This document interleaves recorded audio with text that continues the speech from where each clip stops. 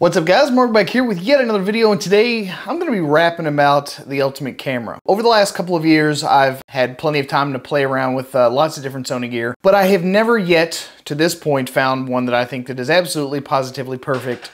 Not only for me, but for a lot of other people. So I don't know if any of the Sony engineers or the Sony product managers or anything are ever going to watch this video, but if they do, this would be the time to get out your pens and your pads and start taking some notes, because this is cumulative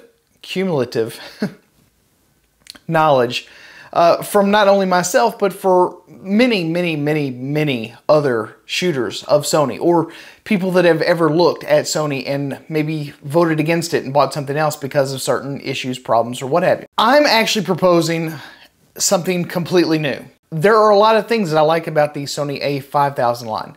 There are things that I like about the Sony a6000 line. There are things that I love about the a7 line.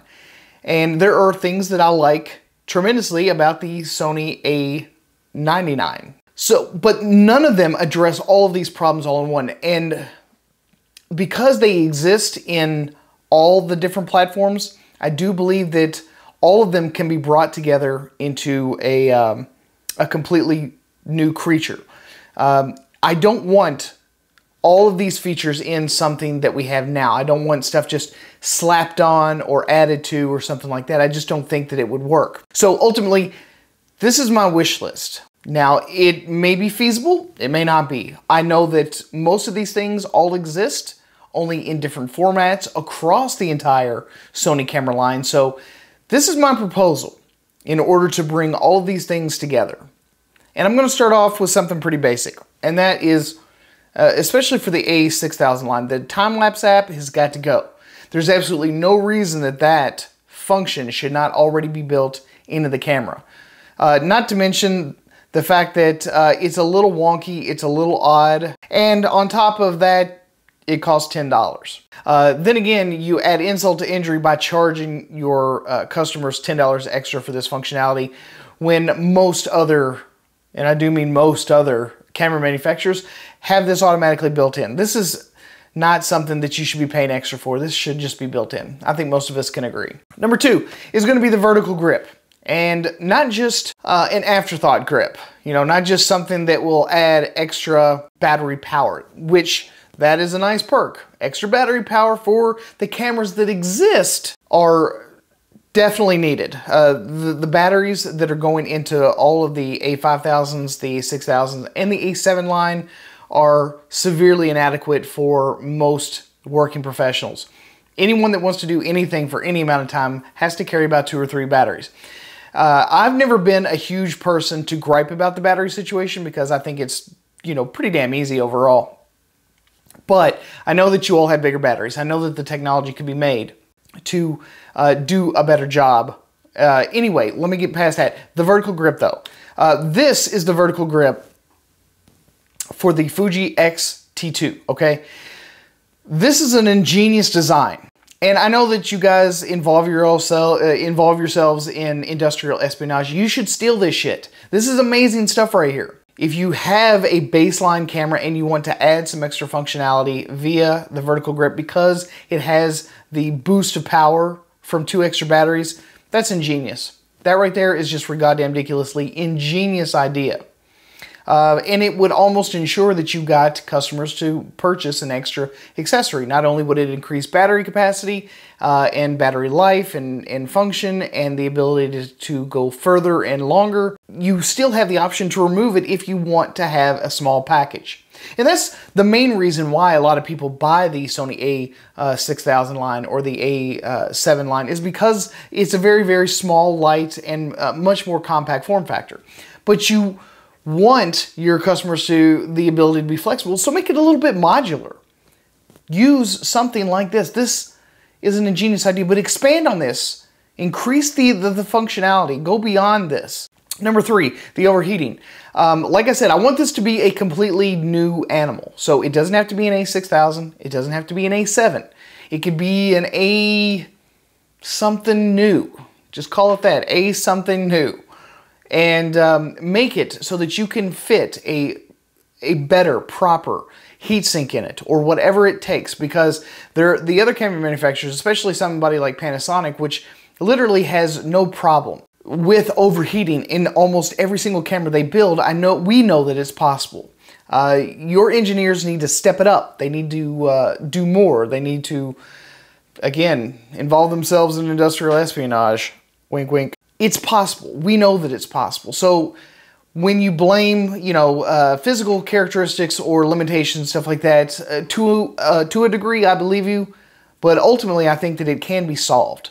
Maybe just that overheating engineer, maybe he's just, you know, going through a rough time. Maybe he didn't get enough sleep, but you need to crack that whip and get on him and put a net on the window so he can't jump.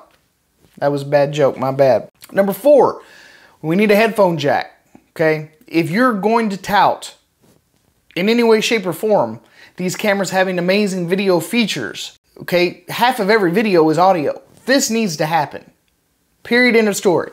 So this new camera absolutely positively must have a headphone jack. We need to be able to monitor the end audio going into the camera, not the audio going into our sound system that records the audio, but the final output of the audio that's actually being recorded by the camera. That is just an absolute no-brainer. We don't need XLR. We can do, if we want to add that extra functionality via some sort of XLR adapter, whether it be Sony's branded one or a Beach Tech or something like that, but we still need the audio monitoring capability via the camera. It's just, we can't get past that. That's got to happen. And we know that it can happen, and it doesn't take up very much space.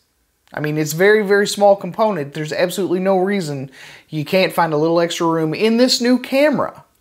It may not be possible in the A6000 line. I question that. But in this new one, you're going to find room. You're going to find the space in order to make that happen. Number 5, external knobs, wheels, and buttons. I just want to tell you, Sony, I love you. You all have made some amazing things. You all have really innovated. You all have really cranked out the features. But this new camera, this new animal that we're discussing here, it's got to have external knobs, wheels, and buttons. Again, I'm going to refer you to the Sony or the Fuji X-T3. This thing is beautiful, okay? Maybe not the whole thing, but this top profile, having exposure compensation, having your ISO, having your shutter speed all right there, frees up 9/10 of the things that, you know, we've got to go into menus and stuff for, or use some clunky button system that's a little mushy and it doesn't feel very tactile. It doesn't feel very positive when we mess around with that 4-way dial on the back. This you need to do 110% on this new camera. Maybe not the A6000, maybe not the A7s, but on this new camera, this needs to be done. As a matter of fact, the top profile of this camera is so amazing, I'm even thinking about picking one up myself just so I can padiddle with it until you all get one of these things figured out. This is basic functionality, and I think more and more people are rediscovering the joys of analog. You see tons of people going back to mechanical keyboards. You hear tons of people griping and complaining about the shallow travel on the new Apple MacBook Pros, on the keys. They were just bad. People in general love some level of tactile sensation and function. And if you happen to get around to it and you start designing some new lenses, your Sony 50mm f1.4 with its external analog aperture ring was so nice. But make it so that the aperture can be switched off so that it could be smooth for video. Again, which is going to help you tout your video features even that much more. Number 6, the A99 Mark II. That screen, I love that screen. That's a great job. That is a very functional thing, and that's on a professional camera.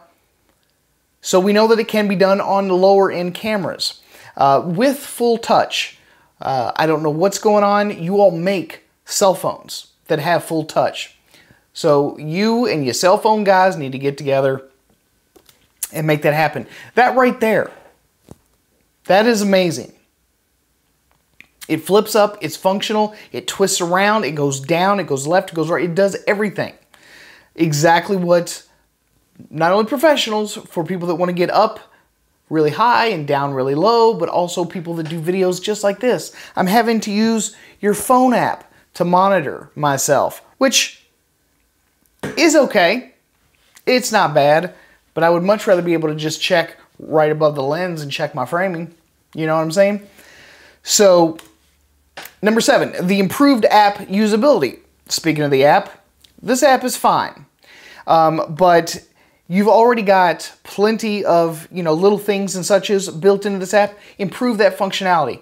You've got to make it easier for the app to connect to the camera, at least initially. It's horrendous trying to get these two things to talk to each other initially. Near field communication helps, but for us iPhone people that do not have just a standard NFC chip, it's really brutal. That needs to be improved. Touch to focus via the app in video mode. That would be a welcome addition. I would love to see that. You need your design team, in my personal opinion, to really go back to the drawing board and design this app to have as much possible functionality via the app so that we don't have to touch the camera. Vlogging is a job now. It is a profession. And a lot of people depend on this style of shooting in order to get stuff done. So expanding the app's functionality and usability would go a long way with the vlogger community. Number 8, remapping any button on this brand new camera. Any button should be able to be remapped. And the fact that you're now going to have aperture rings on all your new lenses for this particular camera, which could be E-mount, E or EF, I don't care.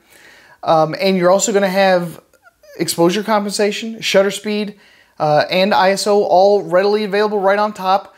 The other things, especially that crazy record button, everything should be able to be remapped. Anything should be able to be remapped to any other button on your camera. Some people like to shoot certain ways. Some people like to shoot very specific when they shoot certain things. And having the ability to remap those buttons to other buttons, it should be a no-brainer. This is a digital system. These are not dedicated buttons. You should allow all the functions to be remapped. Just saying. This is actually number 9, not number 8. Larger battery capacity. Make this camera a specific size that will accommodate all of these things. They don't have to be anything, it doesn't have to be anything specific, but if you have to increase the battery capacity, and I'm going to suggest that the minimum battery capacity be somewhere, around 3,000 milliamp hours. It's just me. But that is a good, solid starting point. The grip would be thick enough and chunky enough that it would accommodate a lot of different users out there. It would be ergonomic. It would fall somewhere, maybe even in between the size of an A7 line and an A99 line. It could be somewhere in there. It doesn't have to be, but that's my suggestion. Increase the battery capacity of these cameras. Not only would it help professionals go longer and further with wedding shoots or shoots where it takes a lot of patience, maybe babies or animals or something like that, where you've just constantly got to be wrapping out shots. You've constantly got to be bursting in order to try to capture that perfect moment. A lot of these professionals have to swap batteries out, and during that battery swappage, they're missing these shots. So doubling or even tripling the battery capacity in your all's situation would go a long, long way with a lot of working pros. So like I said, I want this to be a new animal, Sony. It doesn't have to be anything that you've already made up before. Get your design team together, make this thing happen. And for all of you all that are watching, if I missed anything that you guys may have wanted to see in my list and I didn't happen to include it, drop those things down in the comment section below, because maybe I missed something that I really wanted to see as well. So, at any rate guys, thanks again for stopping here at the Photo Video Show. I'm your host, Mark Puckett, and I will see you guys again on the next one.